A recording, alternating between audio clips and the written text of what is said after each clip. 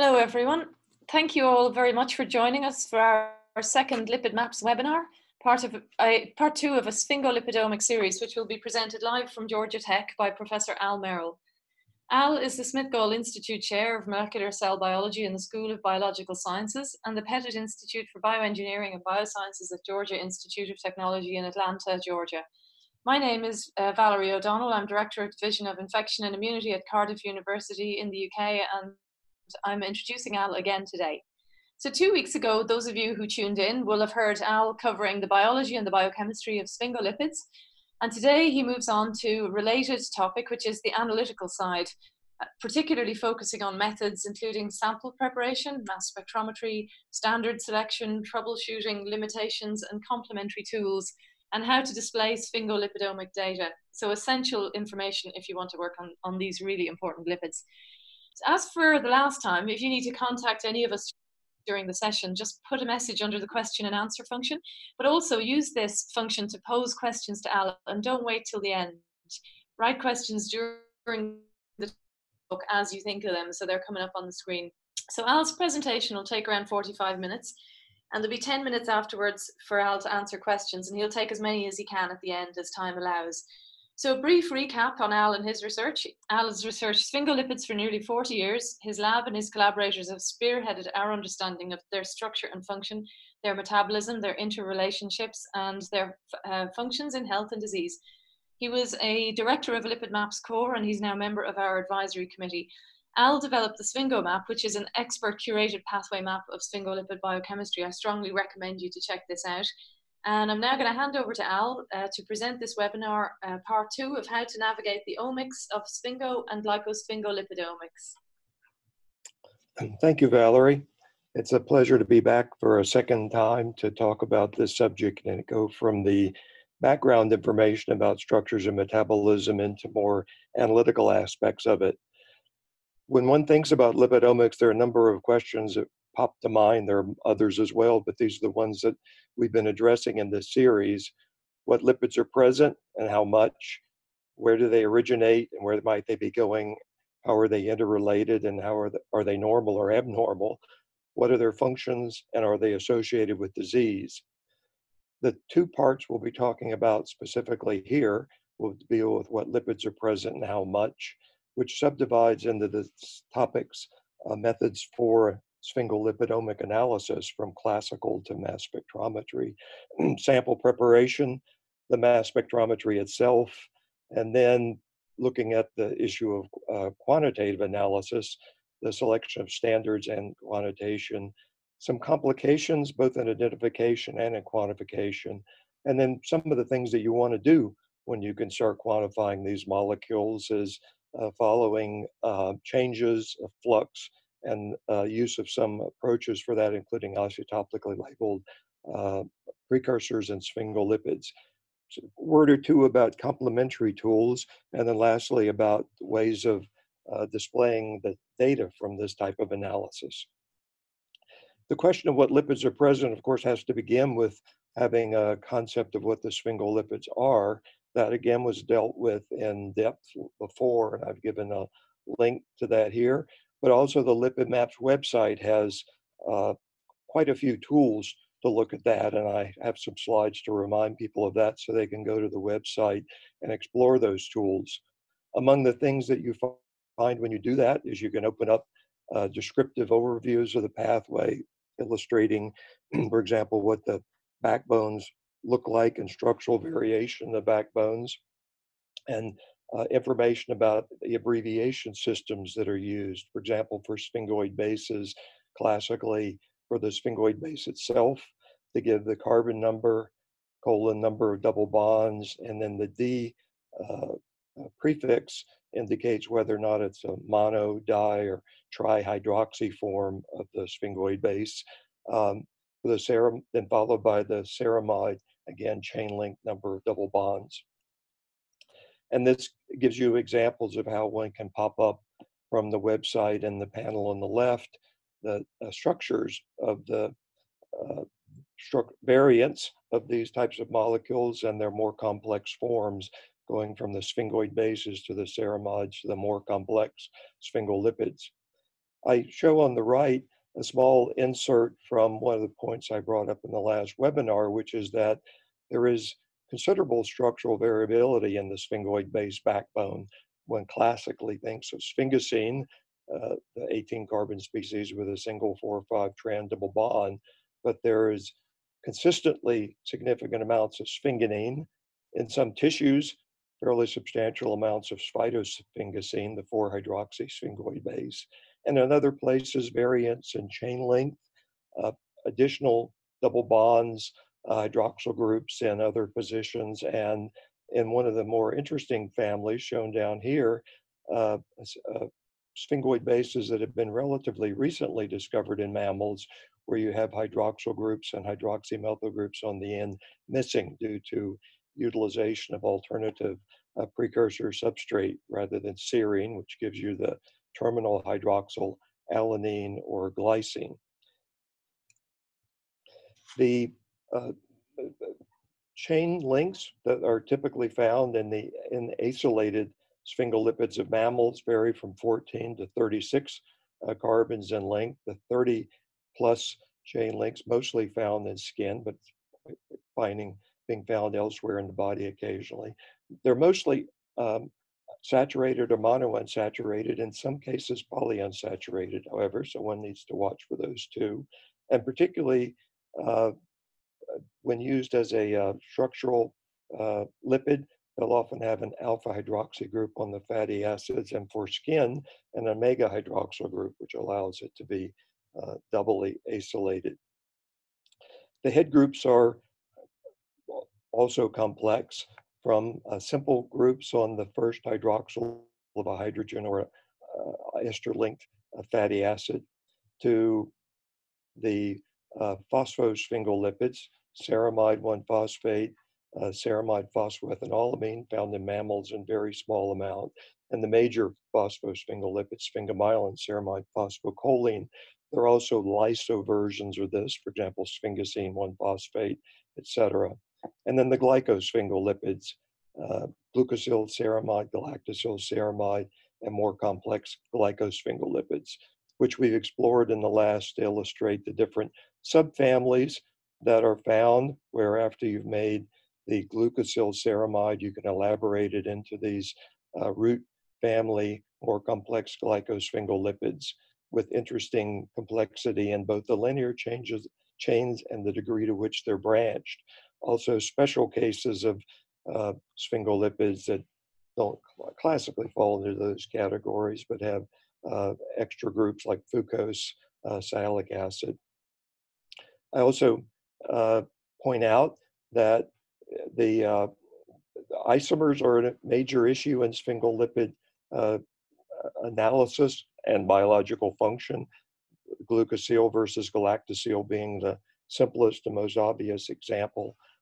Isomers that are due to branching of chains and position of attachment of carbohydrates to each other, and whether or not the glycosidic bonds between the sugars are in the alpha or the beta position. Typically, the first sugar added to the ceramide group has been associated with the beta stereochemistry, and for mammalian sphingolipids that appears true, although there's been a suggestion that there may be small amounts of mammalian alpha glycosyl sphingolipids too. But where one mainly sees the alpha sphingolipids are produced by microorganisms, which include intestinal microflora, in an area that's become very interesting lately because these are very immunologically active.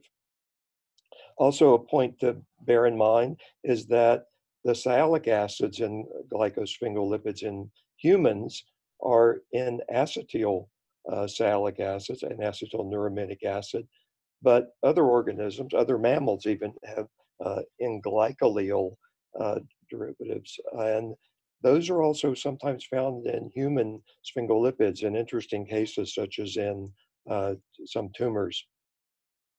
This gives a survey of the overall glycome and the examples of how you can branch off of the ceramide backbone into the different subcategories I indicated later, which have some representatives of how many variants there are beyond that.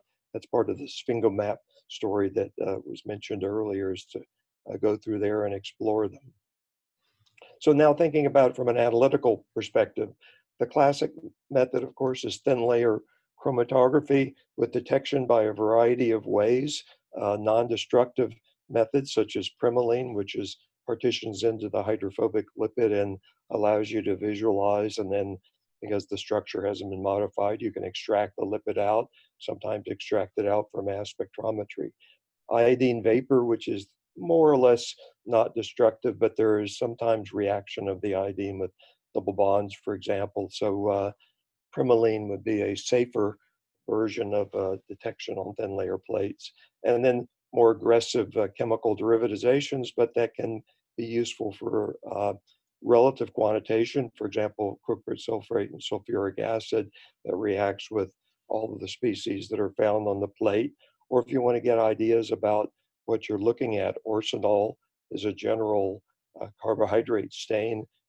For specific gangliosides, you can resorcinol. So thin layer chromatography remains a powerful technique for looking at, for all intents and purposes, all the categories of the sphingolipids, from glycosphingo to phosphosphingolipids and ceramides and other species, and should be borne in mind as a tool that one can use for some type of analyses. And this review by Gerald Van Deckert is very helpful in getting into that.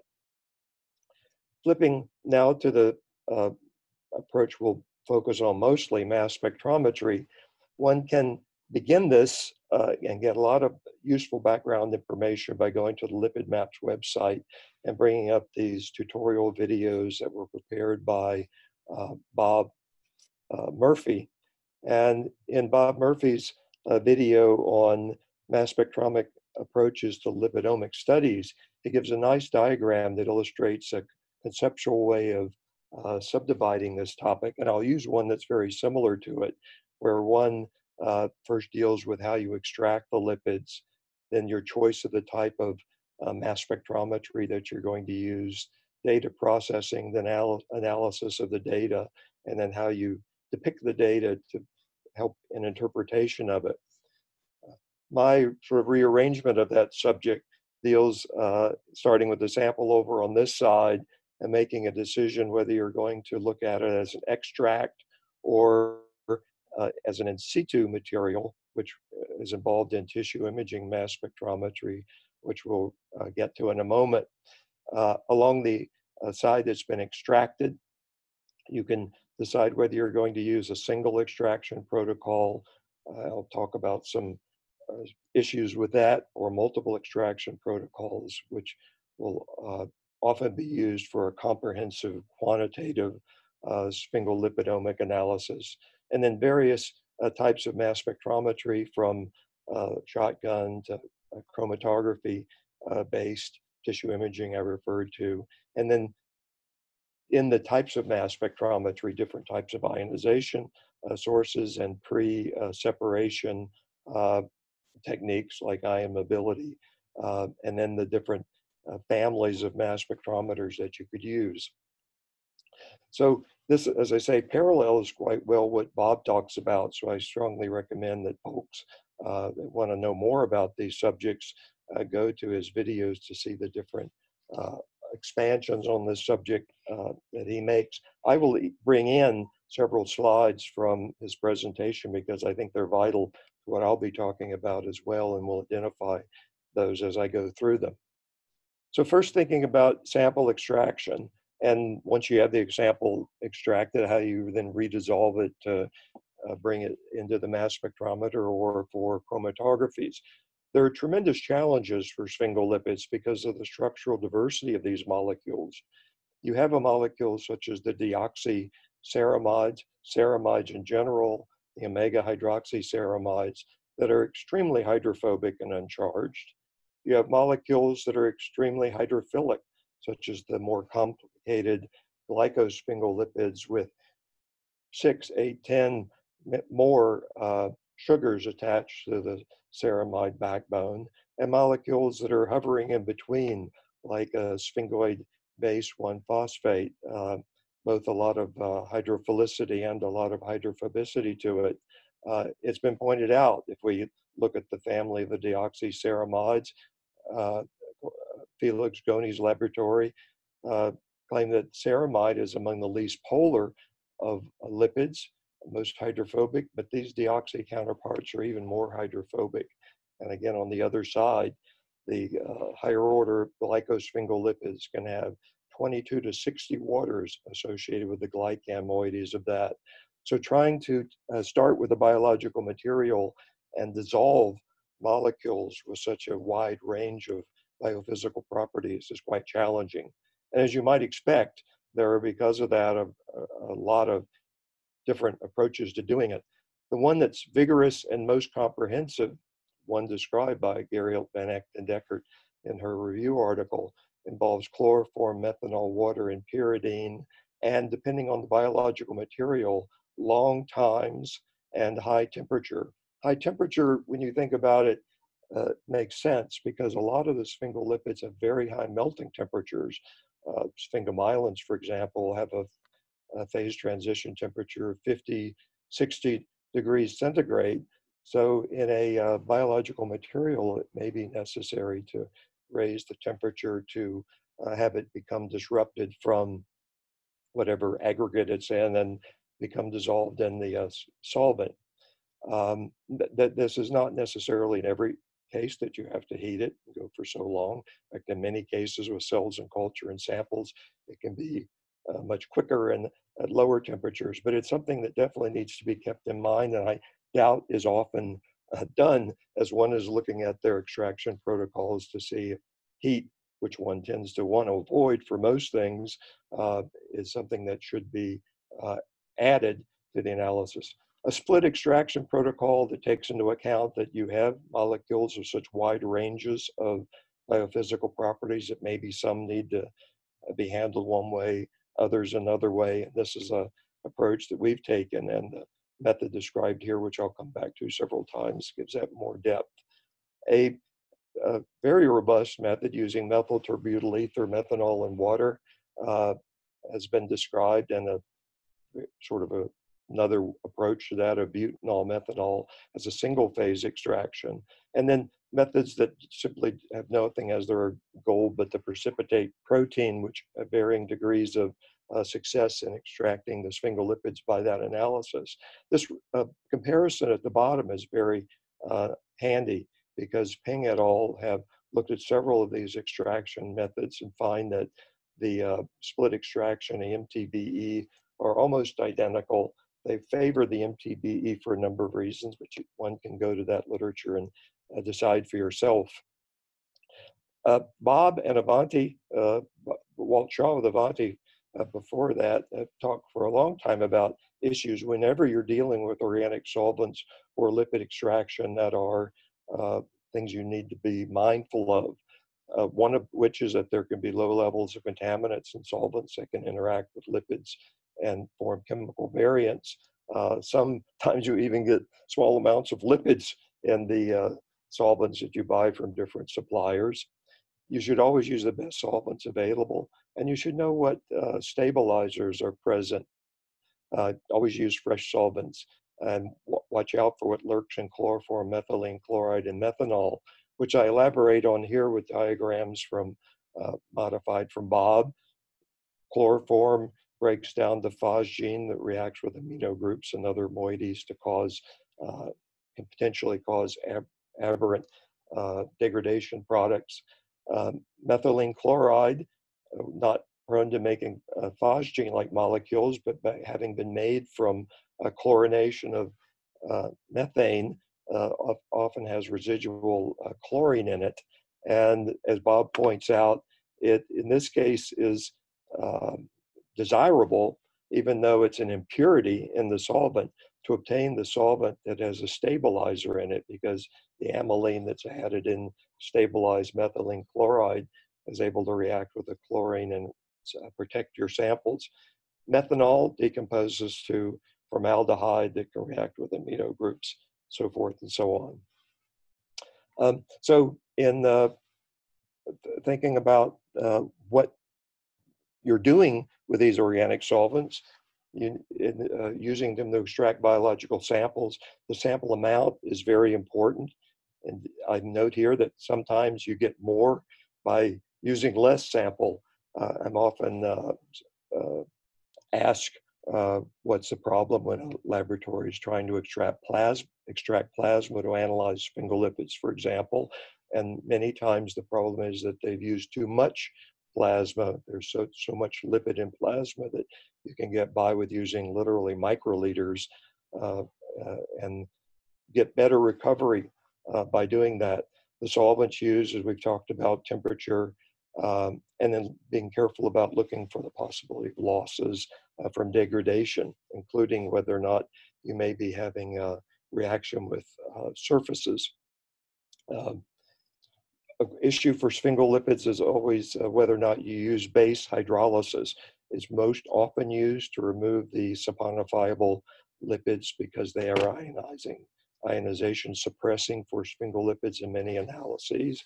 But one should pay attention to the fact that if you do that, you will be losing molecules such as the oacylceramides and some of the acetylated glycosphingo So this gives you a basic idea about then what I was talking about when I said a split method, split two-phase extraction, a single phase being used for the more polar molecules, including the higher order glycosphingolipids would be recovered by a single phase extraction in the first step, and for more non-polar things to use a split phase because they will partition efficiently into the organic phase. You always have to make sure that you determine whether or not the extraction that you're using recovers analytes of interest. Does it extract other compounds that interfere? And might something about it make later steps more difficult? The bottom line for me is typically that when one does an extraction, whatever protocol you choose, to find out whether or not it's efficiently extracting all the material that's there. For example, extract the material once, take the residue from that, extract it a second time, take that residue and extract it again, and establish for yourself, say, as this is an example, that what percentage of the material you're recovering in the first extract versus the second versus the third versus the fourth. Introduce temperatures and all sorts of variables to determine that you are indeed extracting, and across the board, the same sort of analysis is being shown here for the more complex sphingolipids, coming up with what is the optimized protocol for your application. You need to pay attention to the sample type, because what the conditions will vary with what you're analyzing, the amount, the sphingolipid subcategory, how much of the chain links are very, very long, and always be careful to periodically recheck the tubes you're using, the solvents, because that can change a lot with the lot of material you're getting, and pay attention to instrument performance. Now you're getting into the mass spectrometry and you start getting data.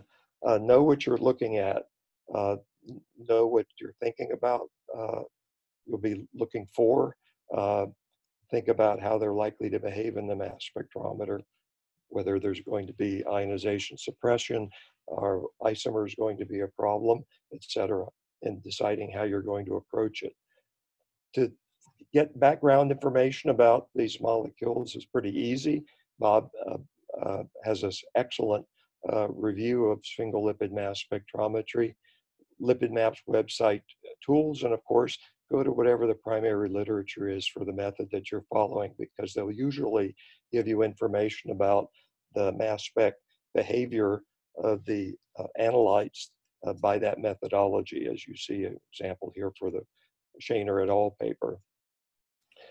This is going to be orders of magnitude more complex, obviously, when you start looking at the glycosphingolipids because of the multiple sugars. Sometimes it's simple. For example, a linear glycosphingolipid will chain cleave down the chain fairly simply, and you'll get data in MS mode for what the head groups have been and what the characteristics are of the backbone.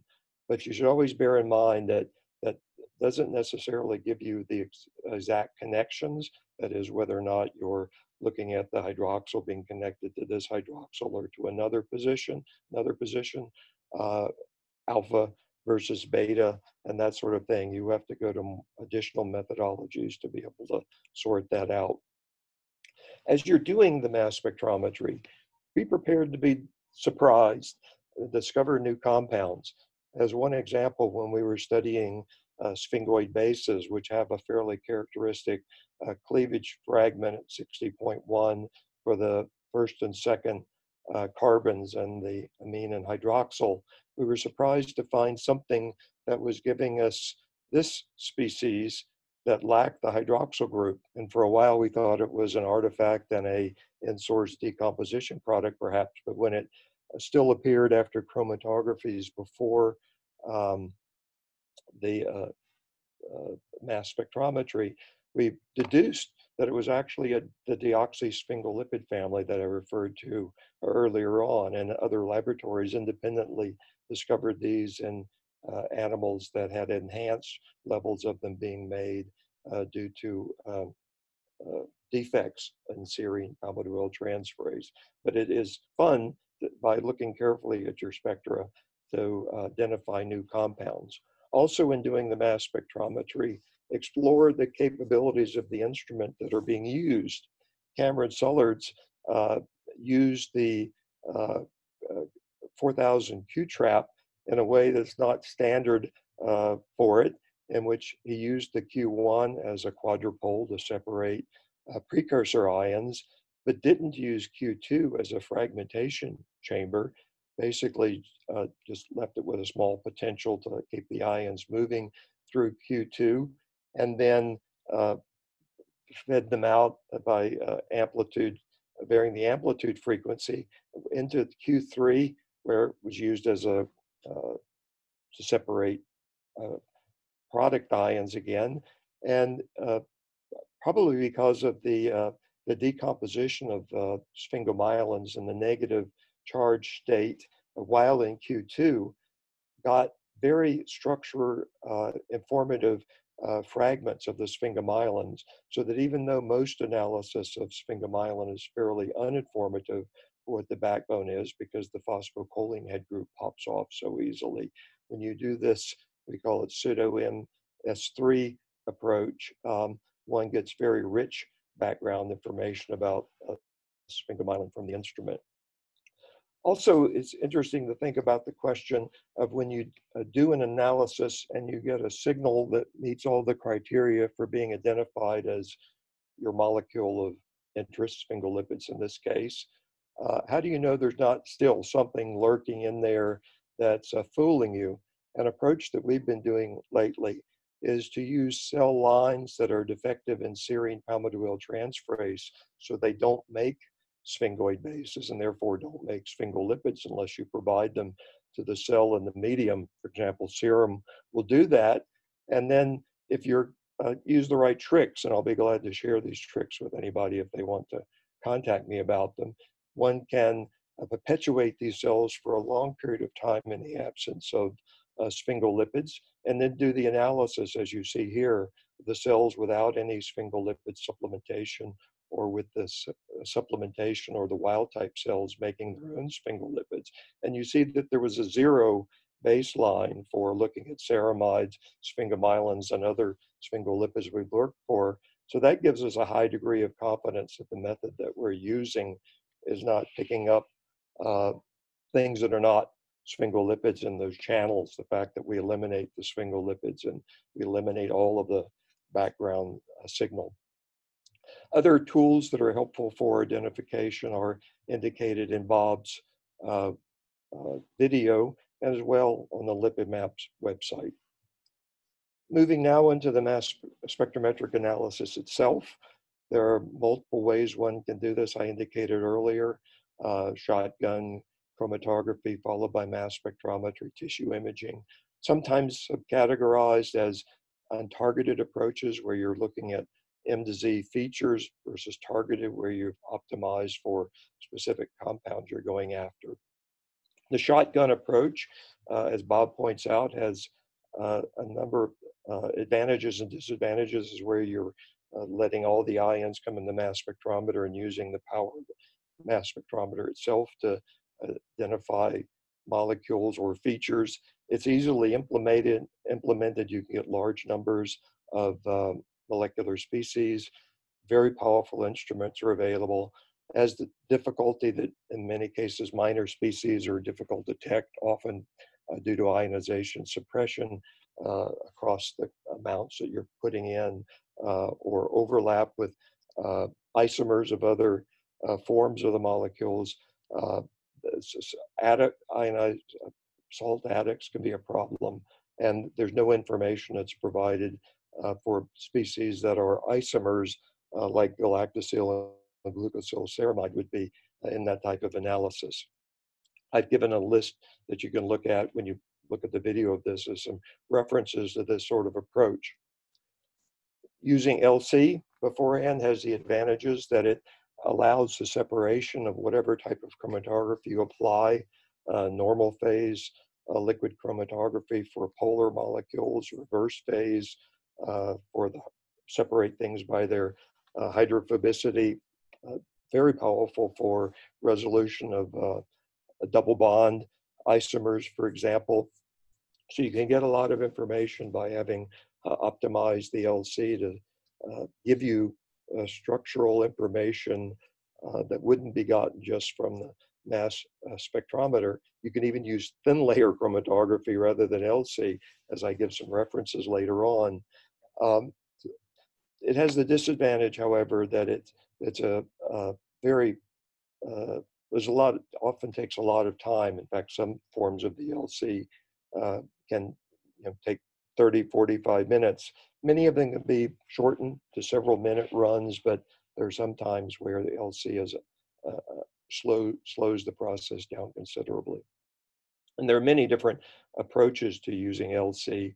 HPLC, UPLC, the range of columns you can use, thin layer chromatography, I mentioned, supercritical fluid, and then one shouldn't forget gas chromatography, because gas chromatography with derivatized sphingolipids is still useful in some contexts. In a typical LC MS analysis, you would typically optimize the ionization of the molecules that you're looking for, so you have an idea about how you're going to approach the mass spectrometry, determine if you're going to do, say, a multiple reaction monitoring protocol where you're following specific pairs of precursors and products. What are the best ones to use? Then once you have that worked out, then you can move into identifying what are the optimal LC conditions to resolve them. At that point, you have to go back and optimize your mass spectrometers, because they can be altered by the way the molecules are eluting in the solvents of the LC, and picking your internal standard. And with the appropriate investment of time, you can end up with a approach that resolves species in convenient ways to get the structural information, reduce ionization suppression, and have a complementary bit of information of what you get just from the mass spectrometry data itself. There are lots of factors to consider in choice of the mass spectrometer to attach to the LC, if that's the approach you're using, or even for shotgun. For example, I've talked a lot about, from what we did earlier, triple quadrupole and a hybrid quadrupole ion trap instruments, and we'll provide a reference for that. And advantages: very robust, good ionization, chemistry, and recovery, valuable for quantitation by MRM, analyze a wide range of compounds. Disadvantage: not high resolution. Other types of hybrid instruments, such as quadrupole time of flight, quadrupole Orbitrap, are able to give very high resolution spectra, and there's a lot of movement to using these sorts of instruments for lipidomic studies in general and applicable to sphingolipids as well. And I give the bibliography for that. In addition, one can use Fourier transform ion synchrotron resonance as another high resolution methodology. And this paper actually combines the FTICR and Orbitrap based methods for analysis.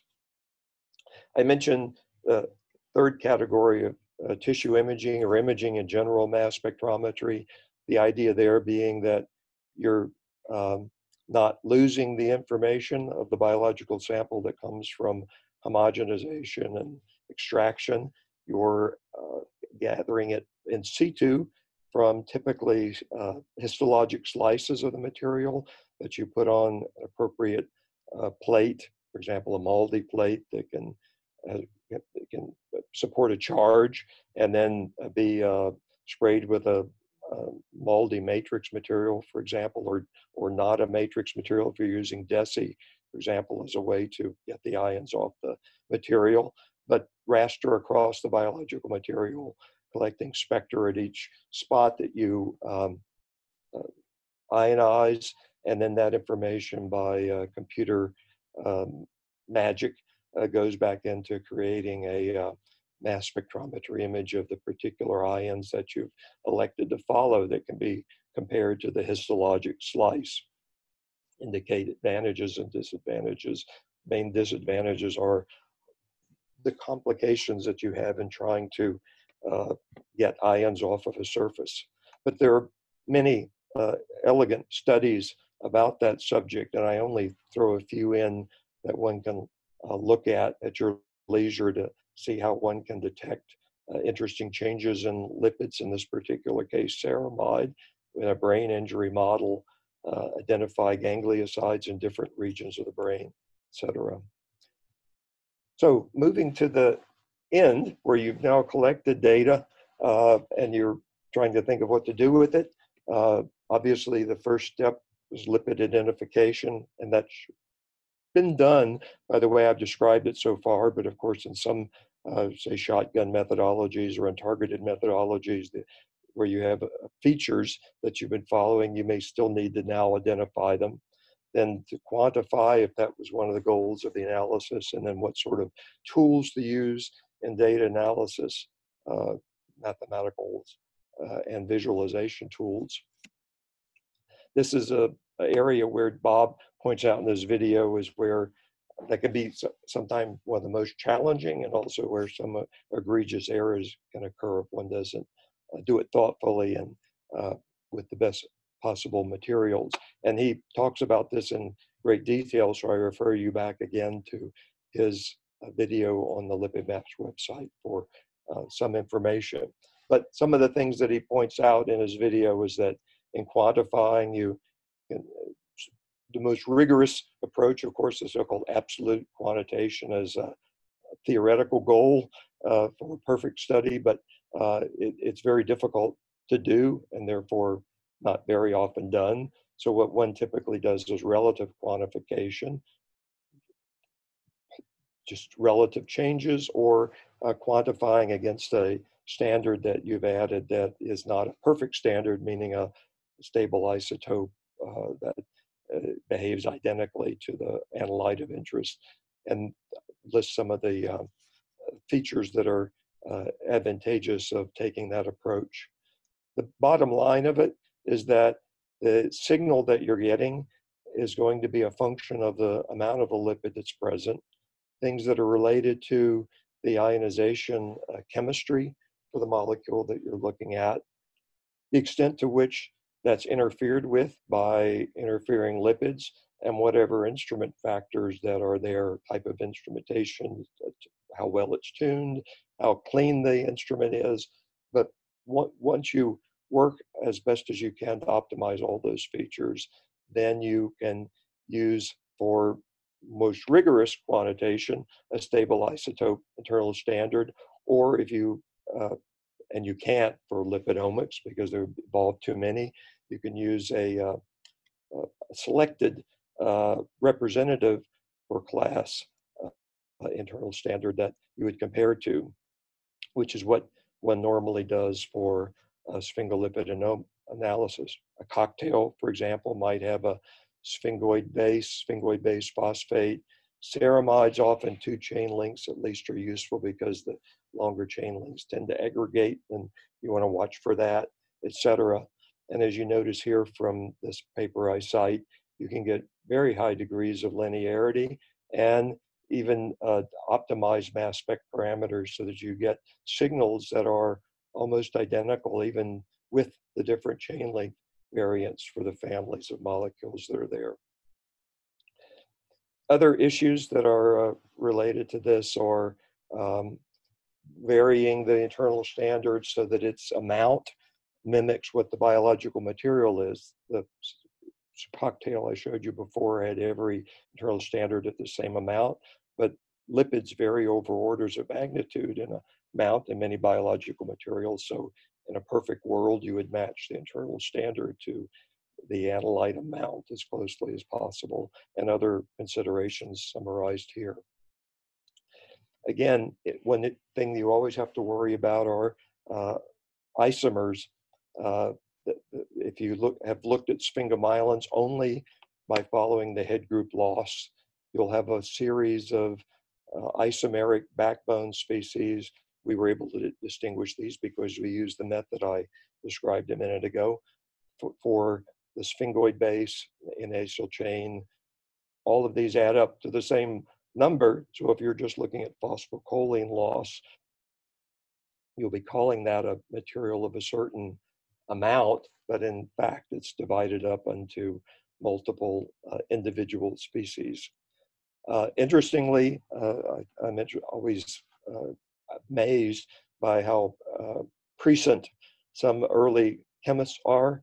J.L.W. Tuticum, in describing sphingolipids in 1884, had already talked about one of the most unforeseen complications was the occurrence of chemical principles having the same atomic or elementary composition, but differing in other chemical or physical properties, the varieties in the phenomenon in chemistry termed isomerism.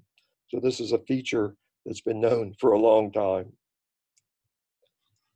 One other challenge in quantifying is harmonizing the results across multiple laboratories. And this is a subject that is very hot now in the lipidomic field in general, and sphingolipidomics together with it. And I provide, as part of this video, some references to studies that have been looking at harmonization and analysis. And this includes that this is an issue across lipid categories, but also within lipid categories, including the sphingolipid categories, and reference for that. And then there are initiatives now being made, early stages of them, to try to resolve this. And this particular website gives one group that's trying to get a conversation going on that LIPID MAPS is participating in, to try to let quantification extend across laboratories. It's even challenging within a laboratory to do it, but it's even more challenging across. Moving into other approaches to looking at sphingolipids, and particularly the dynamics sometimes, using precursors like isotopically labeled precursors to detect differences, indicate shifts in metabolite flux when possible. There are multiple sites in the sphingolipid pathway where you can do that. Precursors for the backbone, analogs or isotopically labeled forms of the intermediates, head groups. These I provide that one can read at your leisure, some references to that. Some of the challenges are pretty obvious. One, for example, if you're using serine, is that serine is involved in multiple metabolic pathways, so nailing down its specific activity is tough. Furthermore, for the sphingolipid biosynthetic pathway, some of the metabolites produced from serine are themselves able to be precursors for sphingoid bases. Thinking about labeling via the fatty acid, for example, a C13 labeled fatty acid, that's a very powerful technique because you can get labeling of the backbone, labeling of the N-acyl chain, and then end up with basically 4 different categories: a doubly labeled species, the unlabeled species, and partially labeled that can be inferred to sometimes be an indicator of whether or not you're using a salvaged backbone for this sort of species, or everything is from de novo. But the complication there is that and an advantage also of that is that you can follow with that sort of molecule other fatty acids that are made, the chain elongated fatty acids for the very long chain sphingolipids. But a tough complication is that you also don't get a very high specific activity of the fatty acid inside the cells. So the C13 labeled fatty acid added is diluted by endogenous fatty acids. And we have a paper cited here that looks at that in some depth. One approach to that might be to use earlier precursors like acetate and do an isotopomer analysis. And also that sphingolipid turnover gives the fatty acid back. So as you synthesize from palmitoyl-CoA to make the backbone and it's degraded, it comes back to palmitoyl-CoA. So depending on what the time course is and so forth, you have the possibility of a label being incorporated, turned over back, and reincorporated. At some point, people will be able to look at that and study it in depth, but it's and understand it. But for now, it's difficult. So basically, to detect differences, stable isotopes are relatively easily used to indicate shifts in metabolites. It's a somewhat easy approach. To determine rigorous metabolic flux, it's a good deal more complicated. I give a list of some tools that are available that are complementary to what I've talked about so far. They include tools that are completely complementary, like thin layer chromatography with immunoblotting rather than other types of detection, glycan microarrays, but also some techniques that are used adjunct with mass spectrometry. And you're welcome to browse through those and see how they could be useful in a particular application that you might have. For example, click chemistry and all of its power. What we close with, I apologize for running a few minutes longer than I intended, but I hope you'll bear with me, is there are multiple ways, of course, of the putting out the data, heat maps, nodal maps, to visualize what you have. Pathway maps, I think, are going to be one of the ultimate ways to do this, so that you download the data into a program. There's some that are fairly old. Lipid Maps are working on some newer versions of these, and you can reflect what is changing in a combination metabolite heat map type format and combine that with genomic data so that you have both lipidomic and genomic data side by side, visualizable, and able to interpret the results from that sort of thing. And as I indicated in my last webinar, when one starts thinking about the sphingolipid pathway, you end up with a fairly interesting geometric representation of moving through the pathway, having multiple nodal branch points. And at some point, I think that kind of representation, probably with artificial intelligence, computation to interpret it, will be valuable for truly understanding the data you get from a lipidomic analysis. So thank you very much for listening to this shotgun approach through the analytical techniques. I hope that by making the bibliography available to you and some fine points that are indicated on the slides, that if you want to go back and peruse, it'll serve as a fairly broad but also deep overview of this subject. So thank you again, and now I'll open up to see what exists in the question and answer queue. So Al, while you were opening up the questions, I've got one quick question Sure. for you, and that is, obviously the number of these lipids is phenomenal, and it's increased hugely over the last number of years. Do you think that most mammalian sphingolipids are now discovered, or are there still loads more to find? And is it mainly non-mammalian ones that are now being found? Where do you see this going?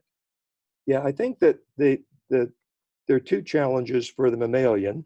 One is that for most of the glycosphingo lipids, there are gaps in the pathway.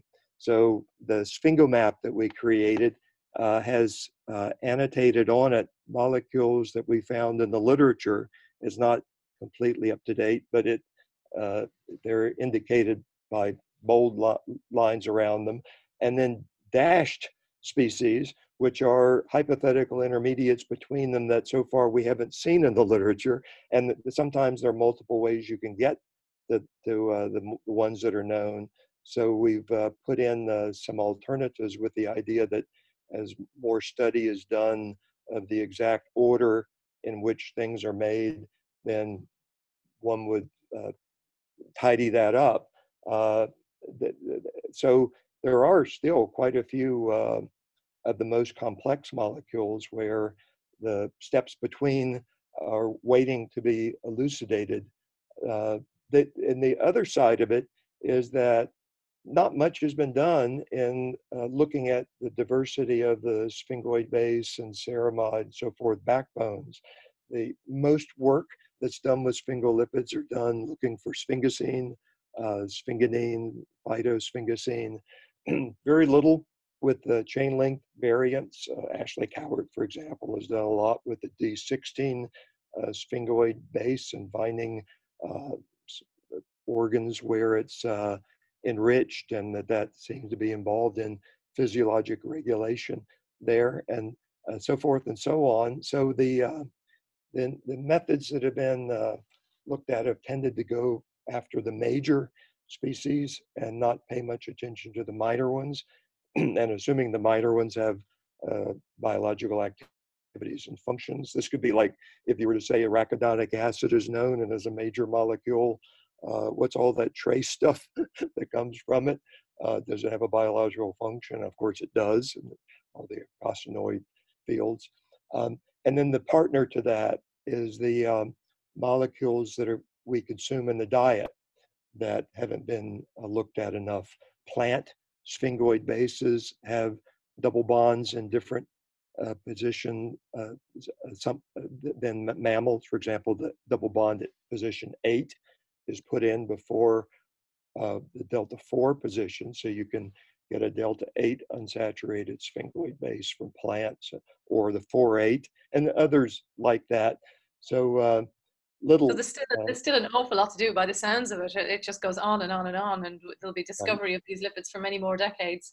So thanks for that. But should we switch to some of the questions? And I'm just looking at Corinne Zemsky-Berry's question here. Would you like to take that one? So she asks, and I guess Corinne that's why I made the entreaty to keep your eyes open, so that anytime people do these analyses and they find things that they weren't expecting, that if they have the opportunity, they pursue them, because it might be the opening for discovery of a whole new chapter. So Corinne's asking what criteria should be used to validate an LC-MS-MS method for sphingolipids? I'm sorry, I didn't catch that. Corinne is asking you what criteria should be used to validate an LC-MS-MS method for sphingolipids. I mean, typically it's a kind that I indicated, but went over it very quickly, which is that if you have enough information from the standards to know the behavior that you're looking for, and then you make it redundant in but different in the biophysics of the approaches that you use. For example, a reverse phase we will often do, say, a normal phase LCMS for say hexacyl ceramides, and then we will split that up into normal phase silica-based separation of galactosyl and glucosyls, and then one can use that or a Hillock type methodology to resolve them further into alpha and beta.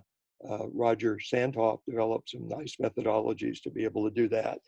And then equivalently looking at the backbones. So there's not an easy way to do it at this particular time.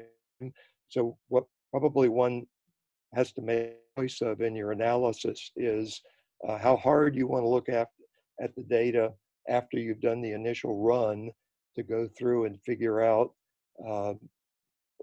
what is really going on. The simple case is you are comparing two things and you see something that's really big and something that's small. And so you've already got a motivation to figure out what's inside there. And you can do this secondary methodologies to figure that out. The more problematic case is where you don't see a change or you see a small change and you're inferring that probably nothing is happening. But if you broke that up into the subcomponents, you would discover that really interesting stuff is actually going on. You just didn't have the resolution power to see it in your first run. This very often happens with hexacylceramides, where you measure hexacylceramides, glucosylceramides go down and galactosylceramides come up, and you don't know it because you're getting more or less no change in the monohexacylceramide pool. That case is particularly interesting because when I talked about the pathway last webinar, I pointed out that galactosylceramide is made in the lumen of the endoplasmic reticulum and glucosylceramide in the Golgi. So if you have a change in ER to Golgi trafficking, which can happen, for example, in ER stress, so that the ceramide is retained longer in the ER, then galactosylceramides can go up and glucosylceramides can go down. And there's really interesting biochemistry taking place, but it wouldn't show up in an analysis of just monohexacylceramides. Okay, so thanks for that. So I think maybe time for one more question. Chris asks, are sphingolipids the only lipid group that are glycosylated? I'm sorry, Valerie. Oh, sorry. I'll explain, Valerie, that to the people listening, that I have a head allergies this morning, so I'm having my hard time hearing anything. But so, Oh, sorry to hear that. So are sphingolipids the only lipid group that are glycosylated? no, there's a glycosyl cholesterol and diglyceride glycosylated lipids. Yoshi Hirabayashi has been studying those in considerable depth, and if you look up his papers, you'll see an interesting evolving story about in mammals there being other forms of, and of course, phosphatidylinositols are also a category of sugar type head group. So it goes across all the three lipid categories: sterols, glycerol lipids, but obviously most extensive for sphingolipids in mammals. And then you go to other organisms and a wide multiple cases of glycans attached to other types of backbones. Okay, thanks. So, and one very last one, because I think this hopefully will be a short one. With an MTBE extraction and a modern triple quad, what volume of plasma would you recommend to extract? I guess that really depends on which of the subcategories of sphingolipids you're looking for, but as a kind of broad answer to that, what would you suggest? Sure. Well, of course, that's not the technique I've done the most myself. We've done the two-phase method. Also, it depends on the instrument and so forth, and what you're bringing the material up at the end, the volume. But the short and the long of it is that we rarely need to extract more than 10 or to 20 microliters of plasma to be able to get all the data that we want out of the sample. And if we go higher than that for, this is using chloroform and methanol, but it's not that much different. For a few milliliters of solvent, if we go higher than that, you start seeing a drop off of the recovery. So, I'll often see people using 100 microliters, a half mil, a milliliter, probably going higher and higher in amount, thinking that they're having difficulty seeing minor analytes. But in fact, the signal often goes down as you go to the higher volume. So I would say you have to do this empirically on your own, but don't be afraid to keep going lower to try to enhance your signal, because you sometimes be surprised. Yeah, really important point. I think that's a good point for us to finish because it's just coming up to 6 o'clock now. So I really, first of all, want to thank Al really hugely for these two fantastic webinars. You know, this is an area that I don't personally know an awful lot about, sphingolipids, and I've learned a huge amount. And I think that there's information here both for the newbies to this and to the old hats at working with sphingolipids, an extensive bibliography, which will be undoubtedly hugely useful to people. So thank you for that. And also thanks to Dawn and Caroline for their expert technical support with this for the last two sessions. And I really just want to finish by advertising our upcoming webinars. So next up on December the 10th, we have Ed Dennis talking about icosanoids. And then we're going to have Bob Murphy on February 25th, who's going to be covering phospholipids and glycerides. Bill Griffiths is next up then on April 28th, talking about sterols and sterol esters. And then finally in this series right now, we've got Michael Wakelam in June talking about phosphoinositides. I'm guessing beyond that, we're going to be every 2 months timetabling in new speakers. And our our ethos right now is to cover the major phospholipid categories and subcategories. Once we've worked our way through all of those, we will be onto new formats and maybe some research presentations and some sort of research talks and things. So anyway, thanks very much for attending today. This will be going onto YouTube in the next day or two, and we hope that anyone who's missed it today will be able to catch it there. And if you've had questions that haven't been answered, please feel free to email Al. He would be delighted to hear from you. Thank you very much. Goodbye.